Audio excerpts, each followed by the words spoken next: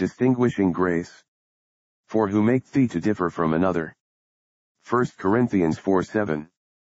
Or, as it is in the Greek, for who distinguisheth thee? Who giveth thee distinguishing and discriminating mercy? Who make thee to differ from another? Pride is the inherent sin of man, and yet it is of all sins the most foolish.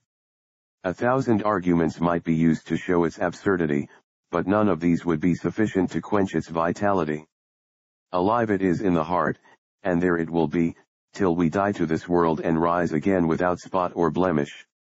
Yet many are the arrows which may be shot at the heart of our boasting. Take for instance the argument of creation, how strongly that thrusts at our pride. There is a vessel upon the potter's wheel, would it not be preposterous for that clay which the potter fashioneth to boast itself and say, how well am I fashioned? How beautifully am I proportioned, I deserve much praise. Why, O lump of clay, whatever thou art, the potter made thee, however elegant thy proportions, however matchless thy symmetry, the glory is due to him that made thee, not to thyself, thou art but the work of his hands. And so let us speak unto ourselves. We are the thing formed. Shall we say of ourselves that we deserve honor because God hath formed us excellently and wondrously? No, the fact of our creation should extinguish the sparks of our pride. What are we, after all, but as grasshoppers in his sight, as drops of the bucket, as lumps of animated dust? We are but the infants of a day when we are most old, we are but the insects of an hour when we are most strong, we are but the wild asses cold when we are most wise, we are but as folly and vanity when we are most excellent. Let that tend to humble us. But surely if these prevail not to clip the pinions of our high-soaring pride, the Christian man may at least bind its wings with arguments derived from the distinguishing love and peculiar mercies of God. Who make thee to differ from another? This question should be like a dagger put to the throat of our boasting, and what trust thou that thou didst not receive? It would be like a sword thrust through the heart of our self-exaltation and pride. We shall now for a moment or two endeavor to put down our pride by observing wherein God hath distinguished us and made us to differ, and then by noticing that all this cometh of him, and should be a reason for humiliation, and not for boasting. 1. Many of us differ from others in God's providential dealings towards us. Let us think a moment how many there are of God's precious and dearly beloved children, who at this moment are in the depths of poverty. They are not walking about in sheepskins and goatskins, persecuted, afflicted, and tormented, but still they are hungry, and no man gives them to eat, they are thirsty, and no man furnishes them with drink, their fires are wasted in poverty and their years in distress. Some there are of God's children who were once in affluence but have been suddenly plunged into the lowest depths of penury. They knew what it was to be respected among the sons of men, but now they are among the dogs of the flock, and no man careth for them. There are some of us who are here present who have all that heart can wish. God hath given us food and raiment, the lines have fallen unto us in pleasant places, and we have a goodly heritage. Let us gratefully ask, who make us to differ? Let us recollect that all we have is the gift of his providence. Not to you, O my hands, do I sacrifice because ye have toiled for bread, not to you, O ye brains, will I offer incense, because ye have thought for my daily livelihood, not to you, O my lips, will I offer my adulation, because ye have been the means of furnishing me with words. No, unto God, who giveth power to get, and to have, and to enjoy, unto him be all the praise for what he hath done for us. Never let our songs cease, for his goodness is an ever-flowing stream. Perhaps none of us can ever know, until the great day shall reveal it, how much some of God's servants are tried. To this day they have perils by land, and perils by sea, and perils by false brethren. To this hour they are pinched by want, they are deserted by friends, they know what despondency means, and all the ill which dejection and disappointment can bring to them. They have dived into the lowest depths of the sea of trouble, and have walked for many a league over the hot sand of the desert of affliction. And if God hath delivered us from these things, and hath made our path more pleasant, and hath led us beside the still waters, and into the green pastures, If he hath distinguished us by the common gifts of his providence above many others of his children who are far better and far more holy than we, what shall we say? It is owing only to his grace towards us, and we will not exalt ourselves above our fellows, we will not be high-minded, but condescend to men of low estate, we will not lift our necks with the proud, but we will bow down our brows with the humble. Every man shall be called our brother, not merely those who are arrayed in goodly raiment, but those who are clothed in the habiliments of toil, they shall be confessed to be our kindred, sprung from the same stock, for what have we that we have not received, and what maketh us to differ from another? I wish that some of the stiff-necked gentry of our churches would at times recollect this. Their condition is smooth as oil, and as soft as young down, but their hearts are as high as poplars, and their manners as stiff as hedge stakes. There have been many who would do well if they would learn that they have nothing beyond what God has given them. And the more God has given them, the more they are in debt. Why should a man boast because he is deeper in debt than another? Do the debtors in the Queen's Bench say to one another, "You are only £100 in debt, and I 8,000, therefore I am a greater gentleman than you"? I think not. But, nevertheless, if they did so, they would be as wise as men who boast beyond their fellow creatures because they happen to have more of rank, wealth, honor, and position, in this world. Who make thee to differ from another? And what hast thou that thou didst not receive? But the best way for you to feel this part of the discourse is, to go tomorrow into the hospital, and walk along the wards, and see how poor men's bodies suffer, and then go into the operating room and see what flesh and blood may have to endure. Then when you have done, go round the neighborhood to see the sick who have lain for 10, or 12, or 15 years upon the same bed, and after that go and visit some of God's poverty-stricken children who just exist in this world, and it is but a bare existence, maintained on bread and butter and a little tea, and but too little of even such things as those. Go and see their poor, miserable, unfurnished rooms, their cellars and their attics, and that will be a better sermon to you than anything I can utter. You will come home and say, "O my God, I bless thee for thy kindness towards me. These temporal mercies which I once thought so little of, I must heartily bless thee for. I must thank thee for what thou hast given to me, and I will ascribe it all to thy love, for thou makest me to differ. I have nothing that I have not received." 2. But this is not the most important point for us to observe. We are now going to look at, not matters of providence, but the things of God's grace. Here it is that we who are now assembled as a church have most reason to bless God, and to say, "Who maketh us to differ from others?" Take, my dear friends, in your mind's eye the cases of the careless, the hardened, and the thoughtless, of even this present congregation.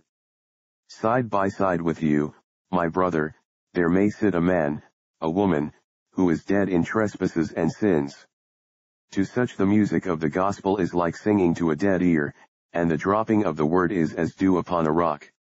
There are many in this congregation whose position in society, and whose moral character are extremely excellent, and yet before God their state is awful. They attend the house of God as regularly as we do. They sing as we sing, sit as we sit, and come and go as we do, and yet are they without God and without hope in the world, strangers from the commonwealth of Israel, and aliens from the covenant of promise. Yet what maketh us to differ? Why is it that I this day am not sitting down a callous hearer, hardened under the gospel? Why am I not at this very hour hearing the word with my outward ear but rejecting it in my inward heart? Why is it that I have not been suffered to reject the invitation of Christ to despise his grace, to go on, Sunday after Sunday, hearing the word and yet being like the deaf adder to it? Oh, have I made myself to differ? God forbid that such a proud, blaspheming thought should defile our hearts. No, beloved. 'Twas the same love which spread the feast, that sweetly forced us in. Else we had still refused to taste, and perished in our sin. The only reason, my brother, why thou art at this time an heir of God, a joint heir with Christ, a partaker of sweet fellowship with Jesus, an inheritor of the kingdom of heaven, is because he hath made thee to differ. Thou wast an heir of wrath, even as others, born in sin and shapen in iniquity. Therefore must thou give all the glory to his holy name, and cry, not unto us, but unto thy name be all the praise. Even this one thought when fully masticated and digested might feed up our gratitude and make us humbly bow before the footstool of God's throne with joyful thanksgiving. 3. Will you please, however, to think of other cases? Who make thee to differ from others of this assembly who are more hardened than those to whom we have alluded? There are some men and women of whose salvation, if it were to be wrought by man, we must indeed utterly despair, for their hearts are harder than the most stubborn steel. The hammer of the word makes no impression on such souls. The thunders of the Lord roll over their heads, but they can sleep in the midst of the tumult. The lightnings of Sinai flash against their hearts, but even those mighty flames seem as if they recoiled from the attack. Do you not know such?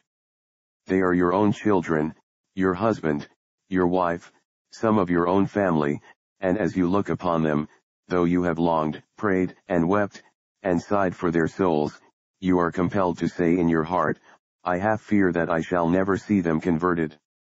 You say with sorrow, oh, if they are saved it will be a wonder of divine grace indeed. Surely they will never yield their souls to God. They seem as callous as if their conscience were seared with a hot iron. They appear to have the stamp of condemnation upon their brow, as if they were marked and sealed, and had the earnest of the pit upon their hearts before they came there. I but stop, who make thee to differ? Why am I not at this day among the most hardened of men? How is it that my heart is melted so that I can weep at the recollection of the Redeemer's suffering? Why is it that my conscience is tender, and that I am led to self-examination by a searching sermon? How is it that I know how to pray and to groan before God on account of sin? What has brought the water from these eyes, but the self-same power which brought the water from the rock? And what hath put life into my heart but the self-same omnipotence which scattered manna in a hungry desert? Our hearts had still been like the wild beasts of the forest, if it had not been for divine grace. Oh! I beseech you, my dear friend, every time you see a hardened sinner, just say within yourself, there is the picture of what I should have been, what I must have been, if all subduing, all conquering love had not melted and sanctified my heart. Take these 2 cases then, and you have, heaven knows, reason enough to sing to the praise of sovereign grace. For but now another, the lowest class of sinners do not mingle with our congregations, but are to be seen in our back streets and lanes, and sometimes in our highways. How frightful is the sin of drunkenness, which degrades a man into a beast, which sinks him lower than the brutes themselves. How shameful is the iniquity of blasphemy, which without any object or any chance of profit brings a curse upon its own head. How awful are the ways of the lascivious wretch who ruins both body and soul at once, and not content with his own destruction ruins others with him. Cases that come under our observation in the daily newspapers, and that assail us in our daily observation and hearing are too vile to be told. How often is our blood chilled with the sound of an imprecation, and how frequently our heart is made to palpitate with the daring impieties of the blasphemous. Now let us stop, who make thee to differ. Let us recollect that if we live very near to Christ, we should have lived quite as near to hell if it had not been for saving grace. Some of you here present are special witnesses of this grace, for you have yourself experienced redemption from these iniquities. Look back some 4 years with some of you and recollect how different were your surroundings then to what they are now. Mayhap 4 years ago you were in the tap room singing the song of the drunkard as readily as any, but a little while ago you cursed that Savior whom now you love. Only a few months have flitted over your head since you ran with the multitude to do evil, but now, who make thee to differ? Who hath brought this miracle of grace? Who has led you to the stool of the penitent and the table of communion? Who hath done it? Beloved, you are not slow to answer, for the verdict of your heart is undivided. You do not give the glory in part to man and in part to God. No, you cry loudly in your hearts, Blessed be the God and Father of our Lord Jesus Christ, which according to his abundant mercy hath begotten us again unto a lively hope by the resurrection of Jesus Christ from the dead. Ye are washed, ye are sanctified, and ye have been washed in the Redeemer's blood, and sanctified with the Spirit. Ye have been made to differ, and ye will confess it, ye have been made to differ by distinguishing grace, and distinguishing grace alone. And what upholds the rest of us from being what these my reclaimed brethren once were, and what they will become again unless saving grace keeps them? What preserves the preacher this day from being a lecturer to infidels, dishonoring the grace of God which now he glories to magnify? What prevents the deacon from being an assistant in the courts of Satan? What forbids those who open the doors at the house of our God, and who serve him on the Sabbath day, from being doorkeepers in the tents of the sons of Belial? Why, nothing, they had been there unless grace had prevented them. Grace hath done it, and nothing else. When we pass a prostitute in the street, we say, "O poor creature! I can pity you. I have not a harsh word for you, for I had been as you are had not God preserved me." And when you see the reeling drunkard, be not too hasty to condemn, recollect you had been as a beast before God unless the Lord had kept you, and when ye hear the oath and shudder at it, imagine not that you are superior in yourself to the man who curses God, for perhaps you once cursed him too, and certainly you would have done had not the Holy Spirit sanctified you and implanted in you a hatred of that which the wicked so greedily follow.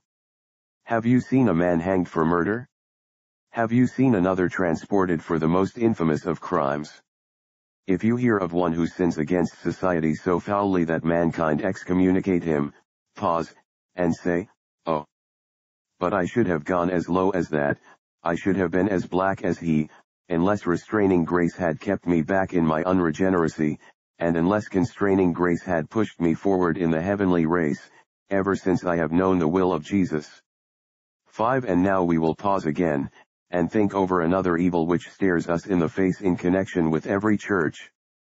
There are most melancholy cases of backsliding in so large a church as this. We are compelled often to discover the character of men and women who once seemed fair for heaven, but who manifested that they never had the root of the matter in them. Oh, well did the poet say, "When any turn from Zion's way." Alas! What numbers do! No trial is greater to the true minister than the apostasy of his flock. All the rage of men is quite unable to bring tears to our eyes, but this has done it. Alas! When those whom I have loved have turned aside from the way of God, when those who have sat with us at the same table, and have joined with us in church communion, have gone out from us, and have brought dishonor upon the church, and upon the name of Christ, there has been woe in my inmost spirit. Sometimes there are cases as glaring as they are painful, and as vile as they are grievous. Some of those, who were once in the midst of God's sanctuary, have become drunkards and whoremongers, and God in heaven only knows what. They have sinned against everything that is seemly, as well as everything that is holy. At the recollection of these our eyes are filled with tears. Oh, that our head were waters, and our eyes fountains of tears, that we might weep day and night for the slain of the daughter of our people. No mischief makers are so powerful as deserters. None cause so much agony as those who have nestled beneath our wings, and then have flown away to feed with carrion vultures on the putrid carcasses of lust and sin. But now let us pause. How is it that the minister has not forsaken his profession, and gone back like a dog to his vomit, and like the sow that was washed to her wallowing in the mire? How is it that the deacons of this church have not turned aside unto crooked ways, and denied the faith, and become worse than infidels?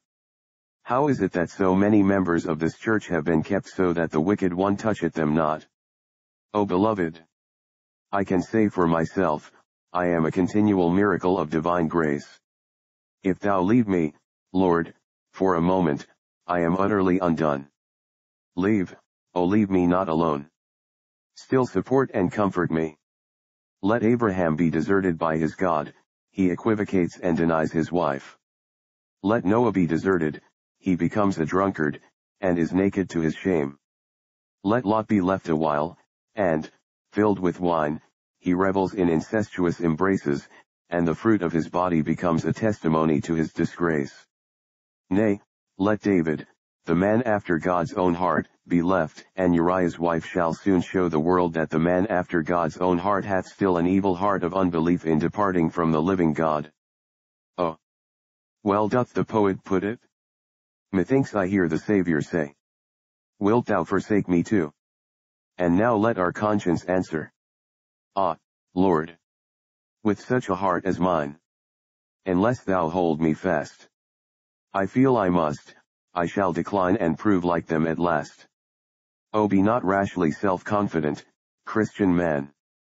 Be as confident as you can in your God, but be distrustful of yourself. Ye may yet become all that is vile and vicious, unless sovereign grace prevent and keep you to the end. But remember, if you have been preserved, the crown of your keeping belongs to the Shepherd of Israel, and ye know who that is. For he hath said, I the Lord do keep it. I will water it every moment lest any hurt it, I will keep it night and day. Ye know who is able to keep you from falling, and to present you faultless before his presence with exceeding great joy. Then give all glory to the King immortal, invisible, the only wise God your Savior, who has kept you thus.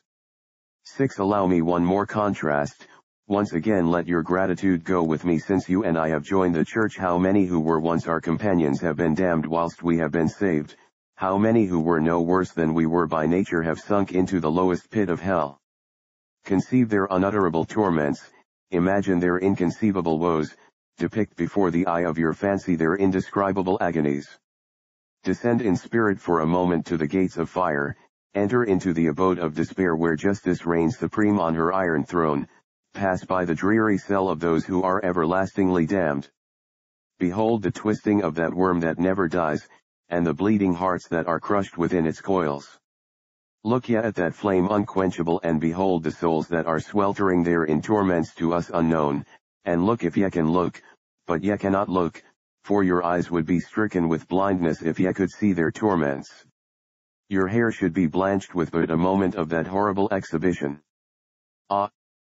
While you stand then and think on that region of death, despair, and damnation, recollect that you would have been there if it had not been for sovereign grace. You have a harp prepared for you in heaven, a crown laid up for you when you have finished your course.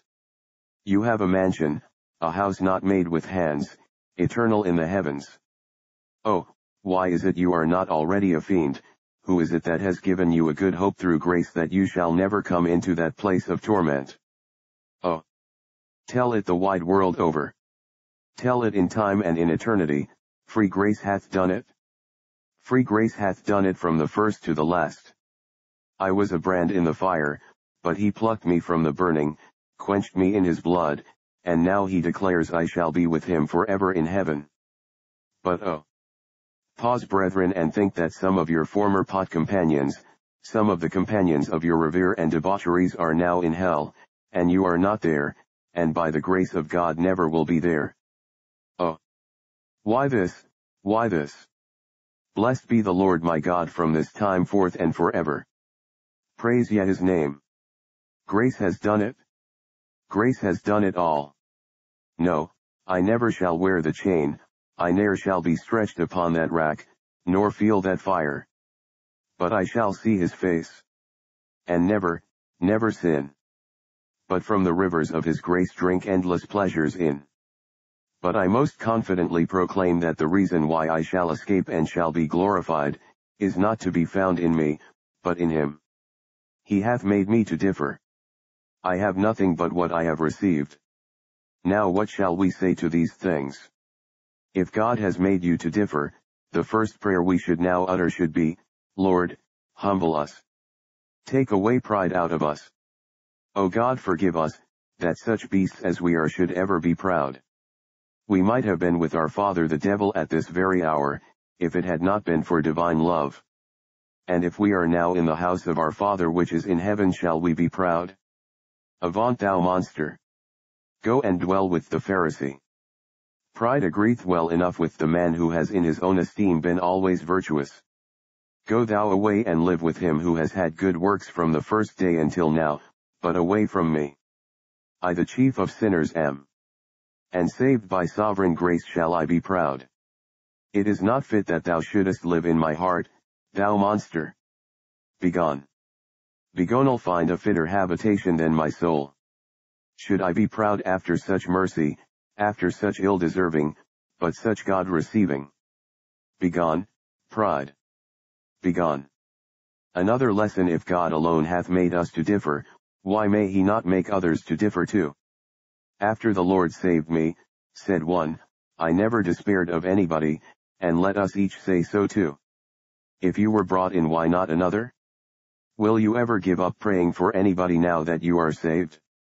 I once heard one say concerning his child, I think I must give her up, I can scarcely think she ever will be converted. Why, you have been pardoned yourself, and if the Lord can do that, he can do anything. I am sure if the Lord has brought me to his feet, there does not remain in the world a case that can ever equal mine. If he has brought me to receive his free grace, his sovereign love, his precious blood, and hath made me to love him, then there can be nothing too hard for him. O Lord, if thou hast melted this metal heart, and dissolved this stony soul, thou canst break anything. If thou hast broken the northern iron and the steel, then what remains beyond thy power? Go back then, Christian, armed with this fact, that God who hath made thee to differ can make anybody to differ. There can be no case beyond his strength. If he brought you in, he can bring all in. If he doth but stretch out his hand, no man need despair. Therefore, in the morning sow thy seed, and in the evening withhold not thine hand, for thou knowest not whither shall prosper, either this or that, or whether they both shall be alike good. Again, who hath made me to differ? Hath my Lord done it? Then let me serve him more than others. There was a question asked once by our Savior, what do ye more than others?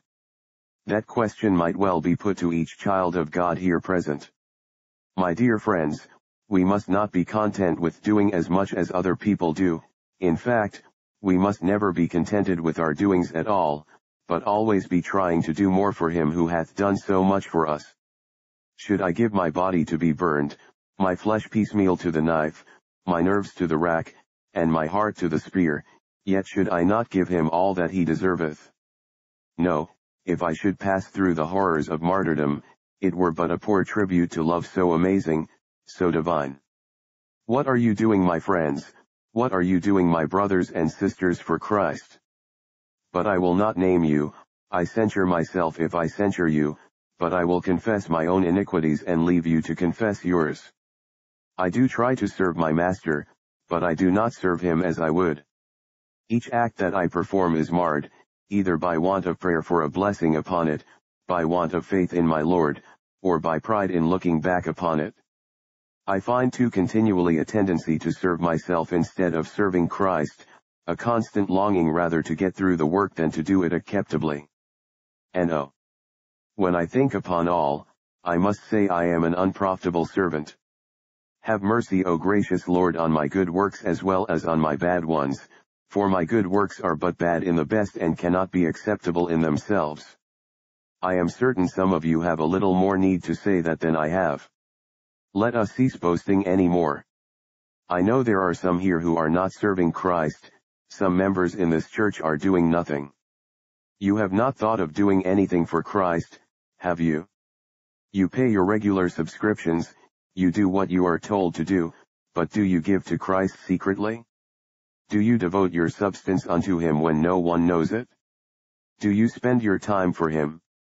Have you chosen a sphere, and have you said, this is my work, and by the grace of God I will do it? Oh!